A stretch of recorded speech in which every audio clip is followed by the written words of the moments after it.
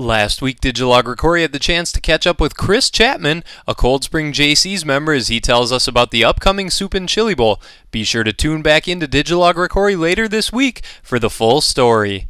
The Soup and Chili Bowl has become huge. In fact, so large, even our state JCs are going to be attending from the state level. So from the president on down, they're coming. So hopefully we'll see you out here January 30th. That's Saturday, the weekend after the big playoffs and the weekend before the Super Bowl. Again, 5 o'clock till 11 o'clock, free admission at the Cold Spring Brewery Distribution Center. Bring the whole family, and we'll see you out here for the Cold Spring Soup and Chili Bowl.